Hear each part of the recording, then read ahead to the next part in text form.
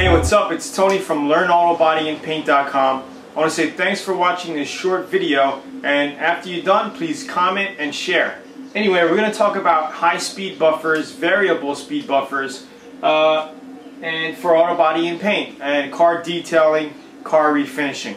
Alright, it could also be on boats or whatever else you're working on. We're going to talk about some buffers. We have a few different brands back here, and we're going to talk about variable speed buffers versus the non-variable speed buffers. Alright, so here are our buffers. We have 4 of them. Okay, starting with the lowest, we have the cheapest one here, which is a Black & Decker. Not a bad brand, you know. Black & Decker, they got some pretty good tools, affordable tools out there, and this is one of them. Alright, it's like this is a polisher or a grinder. It can be used as a grinder. Right here we have a disc on it. I've been using it as a grinder, but you could also use it as a high-speed buffer. Okay. Right here we have a variable speed snap-on. Now with this variable speed, it's a trigger variable speed. We're going to go over this demonstration in a little while to show you more about it. This is also a variable speed with a trigger. Okay, and it's a different type. This variable speed trigger is not as sensitive as the snap-on here, which we're going to show you in a little while. Alright, and that's why this is more expensive than this type. Okay, then we have our another Black & Decker here, variable speed. It's the Buffmaster brand, and our variable speed button is right over here, our little knob. Okay, another good buffer, heavy duty. And my favorite, the Hitachi variable speed buffer. Alright, same exact thing as the Buffmaster. We have the dial knob right here for adjusting your speed. Okay, it's a little smaller in length than, say, our Buffmaster here. So with this Black & Decker brand we have here, I said it was a variable speed, but not as sensitive as our snap-on. Let's take a look. When I squeeze the trigger slowly, that's like a low setting.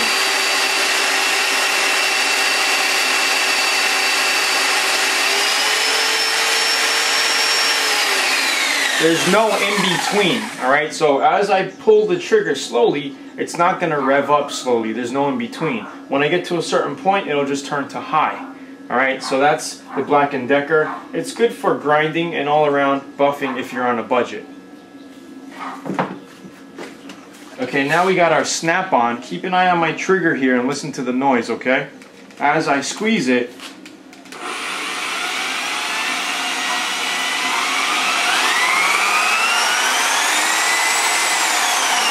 it's variable speed and it's very sensitive, which makes it very cool to use, because if you want to go slow, you just pull the triggers a little bit.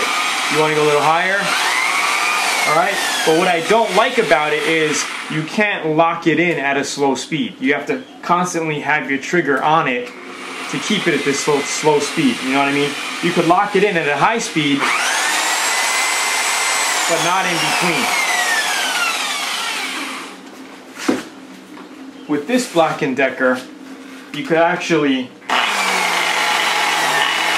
lock it in at a low speed. See it? You can lock it in right here, and you can move up. You can move up little by little.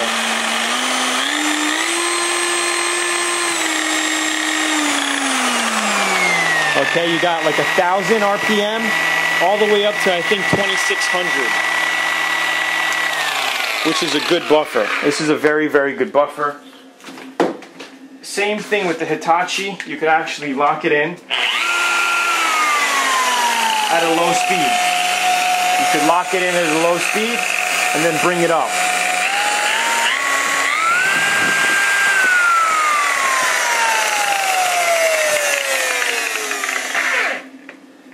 So if you're going to get into automotive buffing and detailing, I recommend getting a variable speed with a dial here so you could lock it in at low speeds, because you're not going to be tired holding your finger on.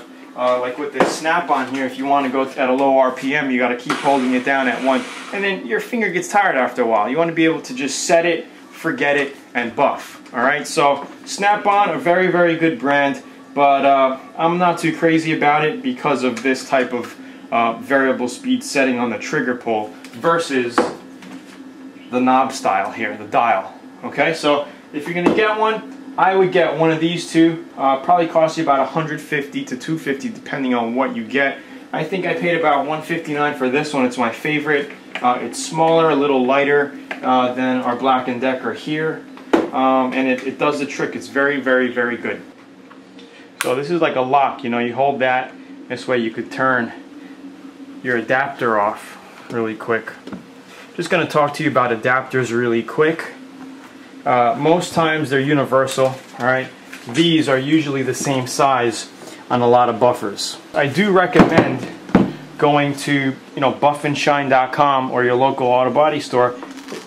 They probably have this type of adapter, okay? You can get the Buff and Shine pads with this adapter. Very easy to go on and off. As you see, it has the guide here that goes in the hole. Make sure you're centered so you don't have a wobbly, off balance type of buffer. If you've been around buffing for a while and never used this, you kind of know, you'll know what I'm talking about. Alright, so they go right in like this. You just slap them on. You could change from your foam pads. You could put on, you know, whatever pad you want. Boom, boom. Switch 1, 2, 3 is very, very easy, and I do recommend getting it. Okay, like I said, they could go on any buffer. You put them on, and they work. This is another type of pad where it's not a Velcro pad. Okay, you just use this plate as a backing on your buffer. Okay, you just put it in back of any buffer you want, and then you just tighten it with this little bolt here that goes through and onto your little hub here. Okay, that's basically all you do. It just tightens up on it. You put this on it, you tighten it, and to take it off, you just have to take the whole thing apart and do it with the Velcro. You just put this on, solid, leave it on all the time, and you just change between pads. Very easy to use, and I do recommend it. If you want to learn more about automotive customization, detailing, and painting, check out learnautobodyandpaint.com. I hope to see you there. There's also a free 85-page manual about auto body and paint that you may enjoy. Thanks for watching. Like the video, share it, and I'll see you on the site. Bye-bye.